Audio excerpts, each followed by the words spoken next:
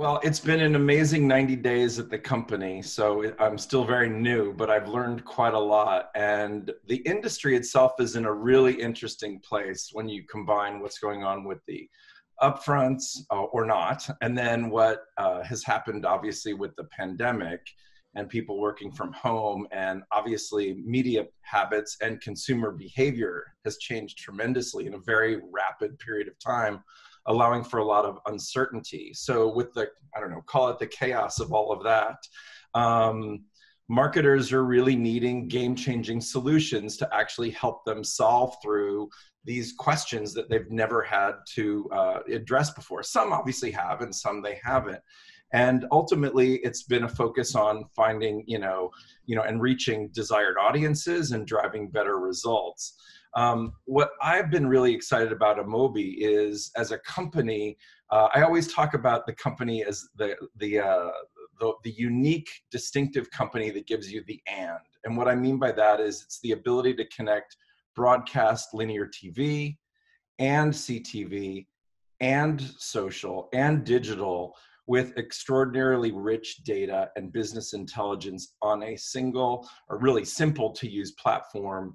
That's exactly what the industry is hungry for now. And I have to say, Amobee's TV and digital capabilities are truly uniquely unmatched by any other company in the space.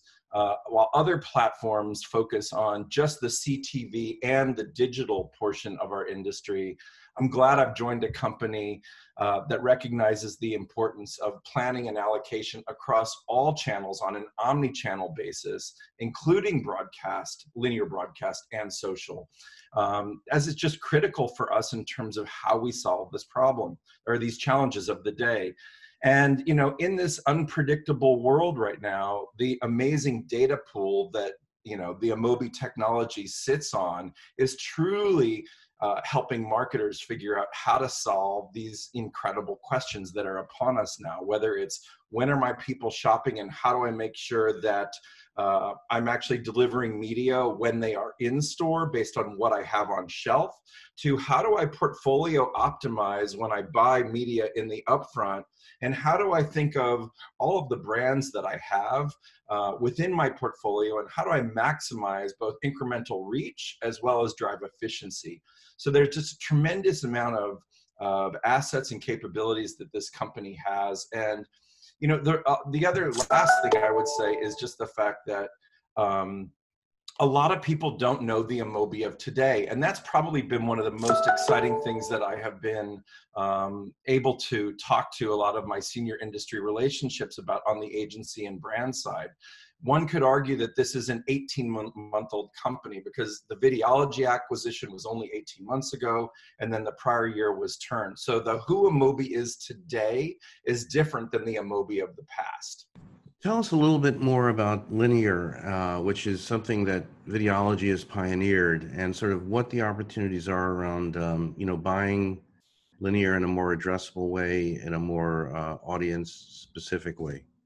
To me, that's one of the most exciting parts of what we're doing as a company. And it's been fun for me to actually just educate or to actually investigate, like, what are the gaps in the marketplace and what are people trying to solve for?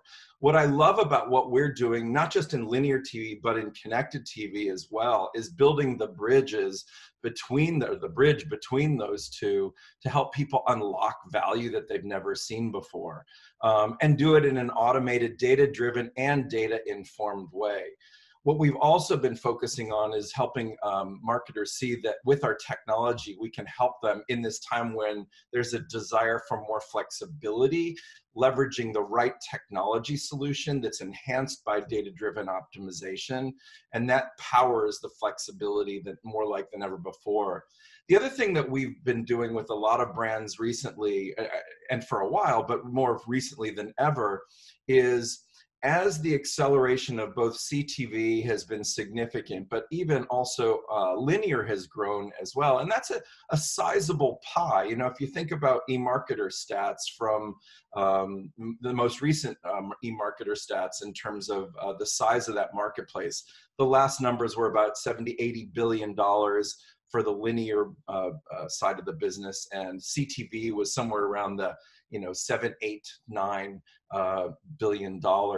What we do is help people understand how we can actually use data across all of that.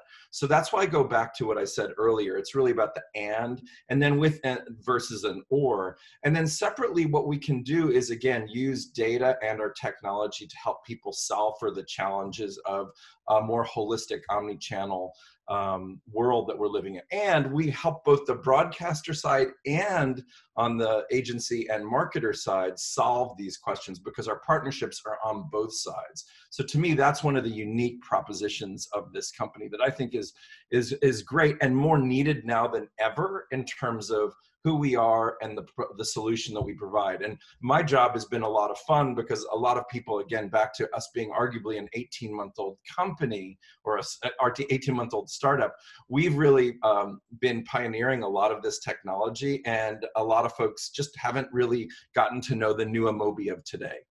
So if someone asks you, are you guys a DSP, a video DSP, how do you respond to that?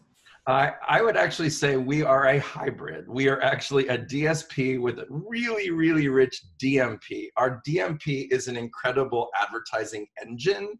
And that's really what we are building, is a holistic advertising engine for brands. So yes, we are a DSP and a DMP, but we're far more than that in terms of the broadcast technology that we have also, that really enables marketers and agencies to solve really chewy questions about: what do I buy? How much do I buy? How do I allocate? And all of that can then be leveraged with the broadcast community.